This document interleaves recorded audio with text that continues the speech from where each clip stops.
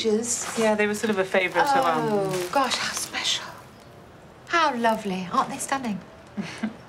Oh, let's just leave them there. Lovely. It's a sex-hibition. I've taken a photo of my naked body every year for the past 30 years. Why? Well, I think it's important for women of all ages to see how my body has changed over the years.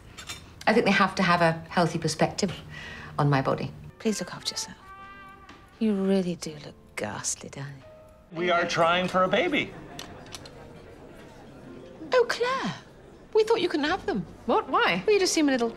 Would you just hold on to that? And there are bottles for topping up on the little bar just inside.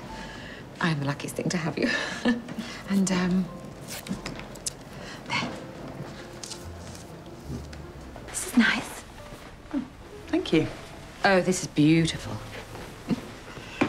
This is my very interesting friend, Daniel, who's deaf. I picked him up at a student gallery opening. Utterly fascinating. Can't hear a thing, but is a fabulous physical communicator through hands and lips.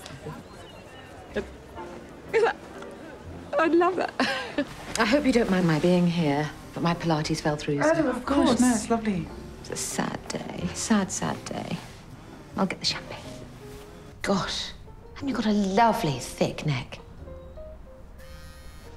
Oh, your father and I often say when you've had a few drinks, you're so like your mother.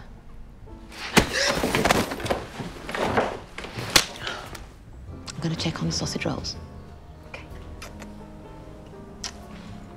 Oh, sorry.